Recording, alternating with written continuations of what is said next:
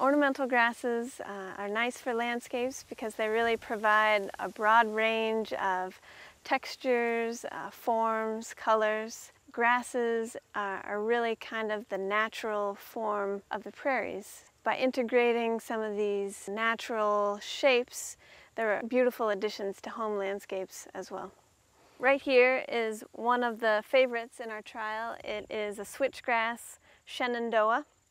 And it's a little smaller than some of the switchgrasses, only getting to be, 3 or 4 feet tall. And it has this reddish tipped foliage, which is a really nice color interest, and it has that color pretty much all season, not just the fall or the spring.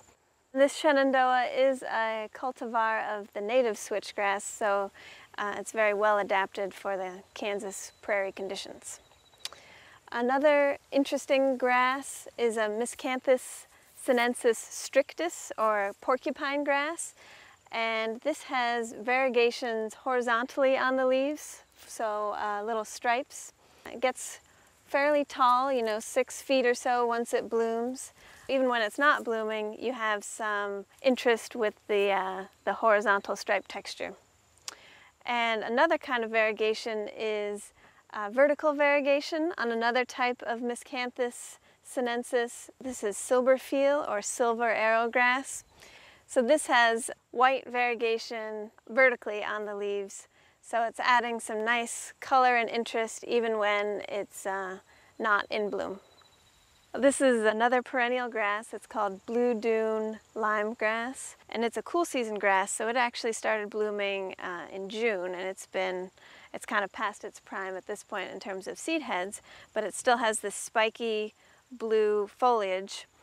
But a word of caution with this grass, it spreads very fast with rhizomes. So this plot here was planted with 5 little plants 3 years ago, and now we're having to actively maintain it to keep it from spreading out of control. People really need to think about the mature size of these grasses. So if you buy something in a gallon pot, you have to realize in 3 years it is going to be a full mature plant. They're an extremely versatile group of plants, and they're also nice because they're low maintenance, meaning they don't need much fertilizer, much pesticide application, or much supplemental water once they're established. For more information, visit your local extension office or visit our website.